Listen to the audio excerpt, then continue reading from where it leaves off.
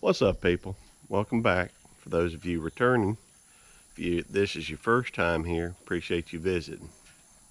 Today's been kind of an unusual day. It's been, all raining all day, or at least most of the morning. Well, that means a couple things. First of all, it means that the garden's going to be wet. Also means that I'm not going to be able to get out much in the garden. Well, I'll go take a look at it later, but ultimately what it means is, I don't want to waste a day, so I'm going to work here in the food forest, in the Mississippi food forest. We're going to see about planting, or at least getting it ready to plant. We're going to focus on, I think, the pawpaw tree today. I'll go ahead and show you the pawpaw tree we got. It's looking pretty good considering it's just sitting out here in a container. Google said you can plant pawpaw trees as close as 5 feet together. Well, I have no doubt it's probably at least that closer in nature a lot of the times, but something else recommended 8 to 10 feet. Well, that's a good question. So somewhere between 5 feet and 10 feet. I think what we're going to do is put it about 8. If you look at this section of dirt that I just pulled out, you can see where the top inch really looks pretty good, pretty dark, rich. It's kind of dark there for a little bit further, but look as it goes further down, it's red. That's when we're getting in that compacted soil. Well, if you want to give these trees a fighting chance, you got to break that up a little bit, add some stuff in there. Now, I'm not saying fertilize. You don't need to fertilize for at least 3 months. That way it'll give those roots some reason to go out there and do some searching for some nutrition, for some water. You want them to get established. Anyhow, once you start getting some establishment in your roots, then you can do a little bit of fertilizing. I'd try to make most of it around the outside. Make it to where the roots can reach it, but they want more. Anyhow, I'm back to shoveling. I don't know if you can tell it. Let me get down here a little closer. But you see them little indentions on the hole on the side? Whenever I plant a tree, I try to make sure that I scarify. I don't even know if that's a word. That's the word I'm going to use because it seems to describe most apropos the way I'm digging and planting. Those little indentions over here that you see on the side, I'm trying to make sure this isn't a perfectly round hole. Typically when you shove a shovel in the ground, it leaves a smooth edge. Well, to me that kind of reminds me of how it looks in one of these containers. And containers have a tendency to have root-bound roots if you leave them too long. I want these roots to be able to expand. I want them to know that they're not hitting something that ain't going to give. Now, it may take them a little force, but that way they know which way to go. Maybe I'm giving them too much credit. Regardless, I want to give them the best chance I can for them to go through and grow and thrive. I want some fruit out of these bad boys. So what we're going to do is we're going to add some of the peat moss. We're going to add some of the ash and some of that water and mix it with this native soil.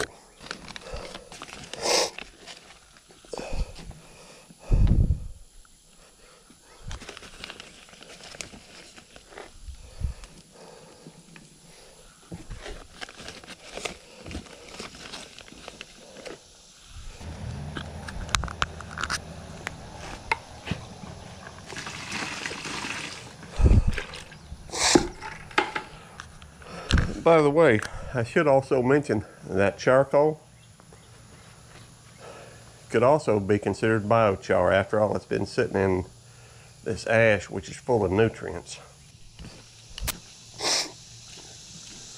Sometimes this hoary makes it a little easier to mix up things. I guess it's a hoary. I don't know if that's a brand name or not. But just going to add a little bit of ash to it. Got a little bit already. Now we're going to get that mixed up in there.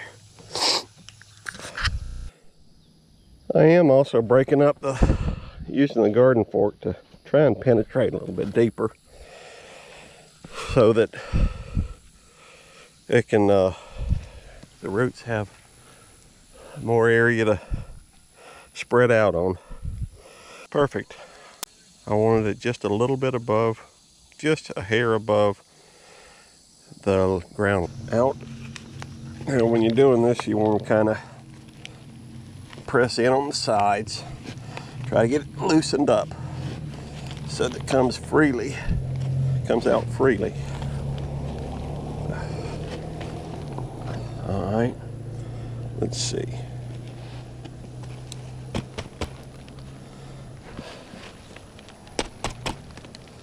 All right, now let's look at this root system. That actually looks really good. We'll tease them out just a little bit, let them know they're free.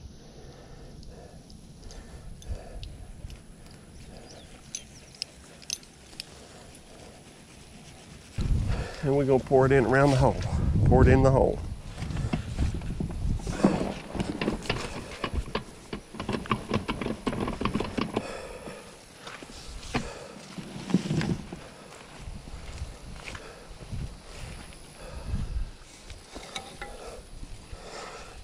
And yeah, there's some sections didn't get mixed too well, but there's enough organic material in there to help create a little seams for it.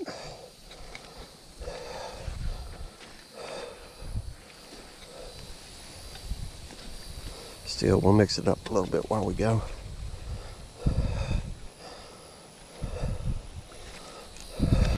Now I've got this mostly covered, as you can see. Now what we're going to do is we're going to pour some water on it. See if we can't get any air pockets to eliminate. I did bring a 5-gallon bucket, and I'm planning on using the whole thing, but right now I'm just trying to make it a little bit lighter, so that when I do go to pouring the thing out,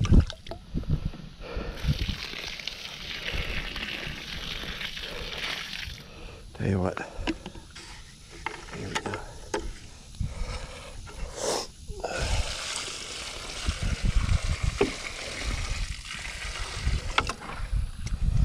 We should be able to see if there's any low spots. We can kind of tell, see where that water's going down so quick in the middle.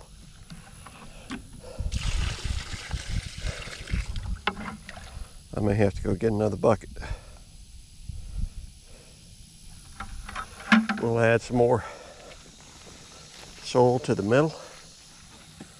Take up where that is kind of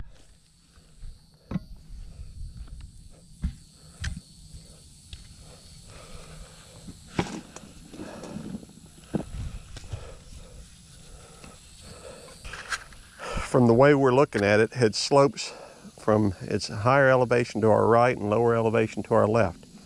If we create sort of a semicircle right there, when water comes down, it'll kind of come and hang in that area.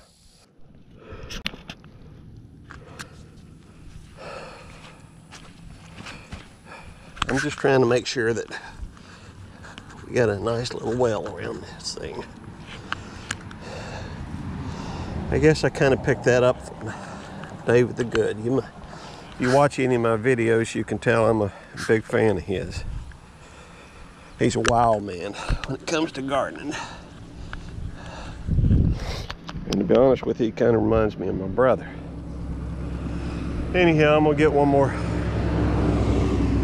5-gallon bucket of water over here, pour it in. Half a bucket of water.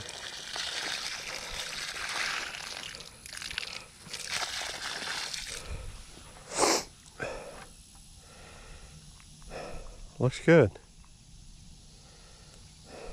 Time to mulch.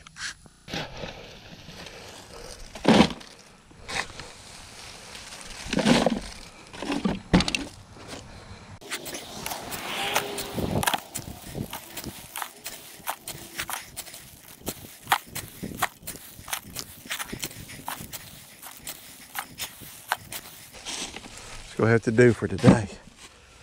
Put that around the tree. We're done.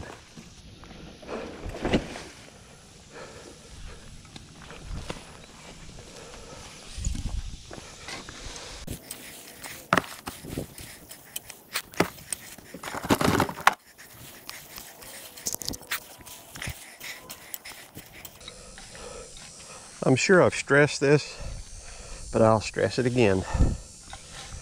Keep the area around the crown of the tree free from anything that might put a bind on it. Try to get it nice and even spread. I got to get back to the house so I can get ready for my paying job. Had no idea when I woke up this morning I was going to be planting a pawpaw tree or planting a tree. Anyhow, I just knew I needed to get something done today. This ended up being what it is. We appreciate y'all dropping in. Come back and see us. Y'all have a blessed day.